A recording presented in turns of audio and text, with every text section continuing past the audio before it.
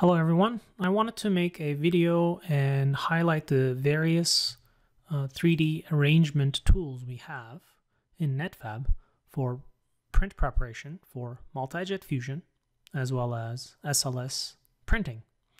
So let's get started by opening a HP multi-jet fusion workspace and add some parts.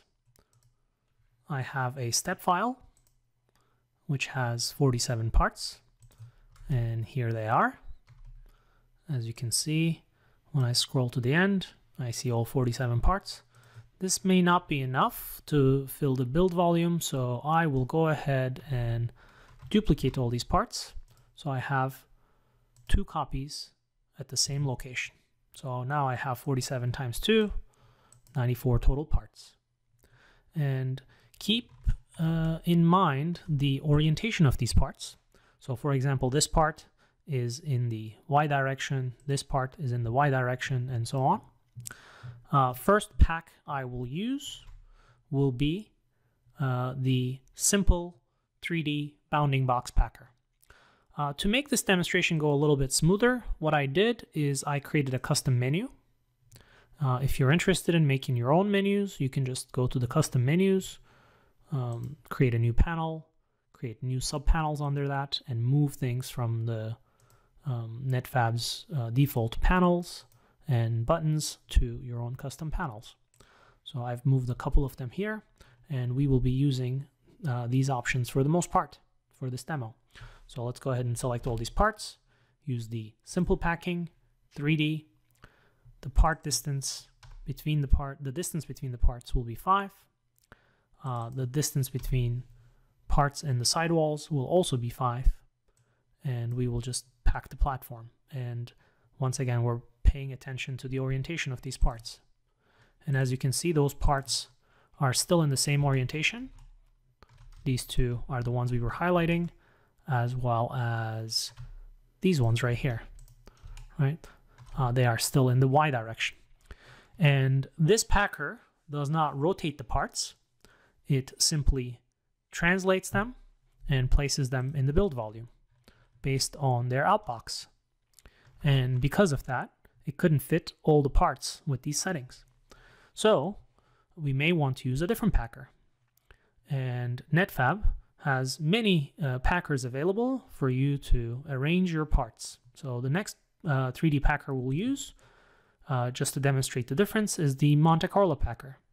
This packer allows us to rotate the parts in arbitrary directions or around the z-axis, or no rotation. You would, if you manually oriented your parts, you may want to choose the around the z-axis only, so that the top surface does not change on your parts, for example, assuming they are planar. This packer has a lot more options, such as controlling its priority of packing a given part and controlling the rotation allowed for a given part. We will stick with the 5mm distance between parts and the 5mm to the sidewalls. I've chosen the fast performance just to improve the speed, and we will visualize the part motion. So let's start the packing.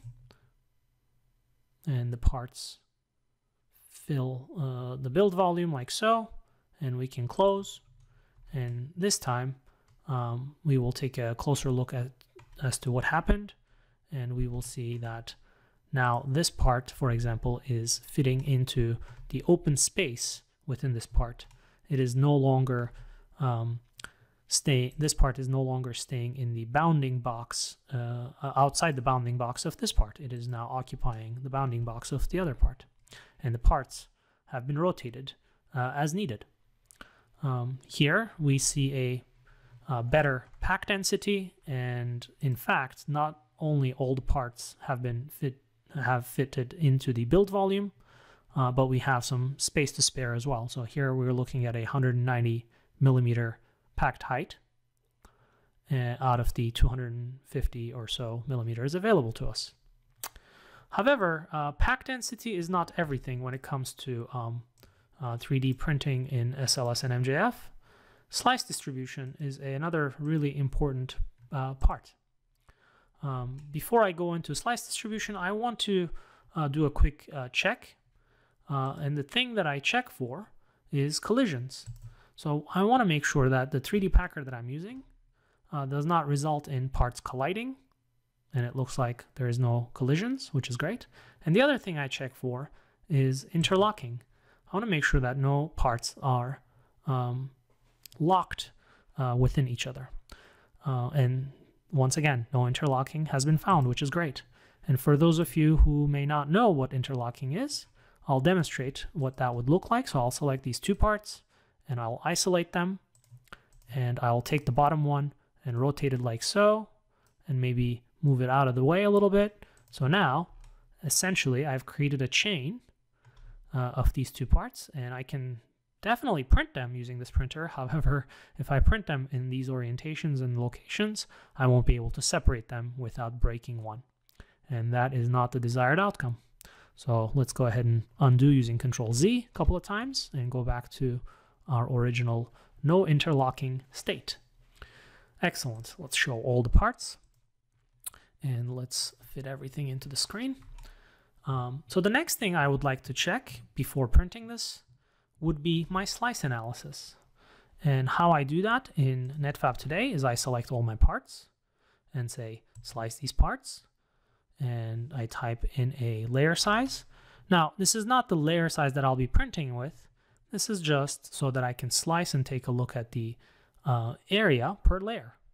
So I'll go ahead and start this, and Netfabb slices them for me at that thickness, and I can move up and down the slices, right? And I will also be able to calculate the slice analysis. How much area is going to be printed at a given layer height. So with a 0.1 millimeter thickness, this will end up in 1900 slices, and I will have all the way up to 154 centimeters square being printed at a given time at the maximum, and on the minimum, somewhere around maybe here, I will have, yeah, that's something okay to look at, something in the range of 19 centimeters square. So what we really want to achieve in SLS and MJF is a more uniform distribution of the area over different layers. And of course, it cannot be perfect. It will have to vary. But when there is a variance, we want those variances to be smoother. So how can we do that? Well, we are going to try a different 3D packer. But before we do that, I'm just going to export the results of this layer per area graph as a comma-separated value. And then we'll use Excel to compare the output to our second pack. So I'll pause the video here. All right, so I have the export done. Let's go ahead and clean this by deleting these slices and emptying the slice analysis. And we'll go ahead and clone the first setup and create our second setup. And in this second setup, what I'll do is I'll use the Gravity Packer. Now, Gravity Packer is great for taking an existing pack and letting it settle a little bit more so that we don't have these obvious gaps like so. So to do that, I'll set the Gravity Packer up. Let's put it to the side again. I want to pack all the parts using an average performance to speed. And I'll use the distance between parts to be medium. I'll allow parts to rotate in any direction with distance to sidewalls, once again, being 5 millimeters. What I will not do is I will not pre-process the starting positions. I want to start from these positions. So I'll say pack platform, and this will keep their original positions, and then have the gravity do its thing and have the parts settle under gravity.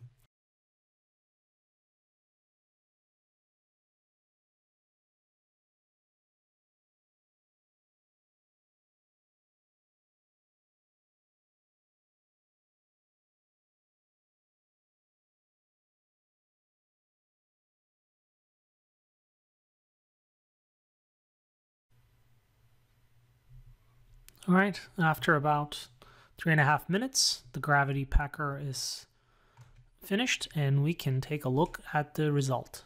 So you can visually see a very different packed outcome. And as we looked at it from the left, as the gravity packer was working, you can see there's a very small amount of visible see-through space left in this pack.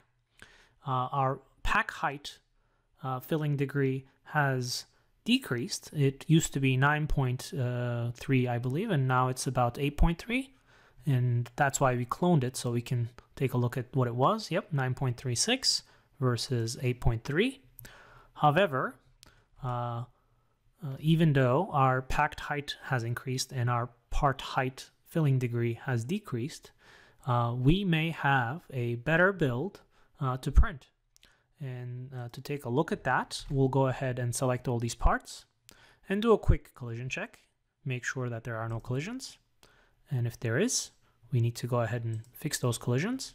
So the software found some collisions. So let's see where they are. Ah, there we go. So looks like we have a collision over there on that part and that part. So I'll go ahead and move that in the -y by maybe 3 millimeters. Perfect. We've fixed a collision. And next, we may want to do an interlocking test in case there's any interlocks, and there aren't any. Great. And we are now done with our checks. Select all of our parts and slice the parts just to see our graph. So once again, I'll use a 0.1, start at 0 and at the packed height of 214. Let's go ahead and start all of that. All right, so our slicing is done, which means we can calculate the graph.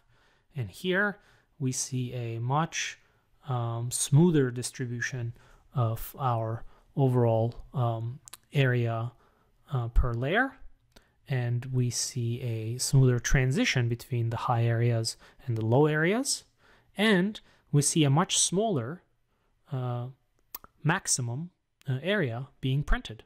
So let's go ahead and export this as a comma separated value and take a look at this in Excel to compare these graphs side by side. All right, so I opened up the CSV files and combine them into a single sheet. So we're going to select these 3 columns, and we're going to insert a graph. Let's go with a recommended chart, and let's go with this one right here. Hit OK, and to make it a little bit bigger, we'll go ahead and move the chart to its own sheet. And now we can take a look at our chart. So here we see 2 lines. First one is the Monte Carlo pack, which is blue, and the second one is the orange, which is the Monte Carlo and the gravity pack. And you can immediately see the Monte Carlo and gravity is doing a much smoother transition between the peaks and the valleys, and it doesn't stay on or in some of these early layers. So here the x-axis is the layer number and the y-axis is the area. It doesn't stay on for so much, right? This one was roughly 154 max, and this is 119, which is kind of what we were showing here, right? 119. So as you can see, there is a big benefit of taking a little extra time, and in this case it happens to be about maybe 3 minutes extra time for the gravity packer to take the outcomes of your first pack, taking a look at the slice analysis to see if that distribution is optimized for how much area will be printed on a given layer, and if those transitions are smooth or not, and if there's anything you can do to smoothen it out a little bit. And in this case, the gravity packer helped us with that smoothing. I hope this demonstration gives you some ideas about how to 3D pack your parts using some of the default settings, such as the simple packing, and understand the limits of the software that you're using that only does simple packing versus a Monte Carlo packing versus things like gravity packing. And of course, always double check to make sure that you do not have interferences between your parts, and always double check that you do not have interlocking parts, so that you don't end up with parts that you print and throw away. Thanks for watching, and if you have any questions, you can reach us on our online forums on Autodesk.com. Thanks.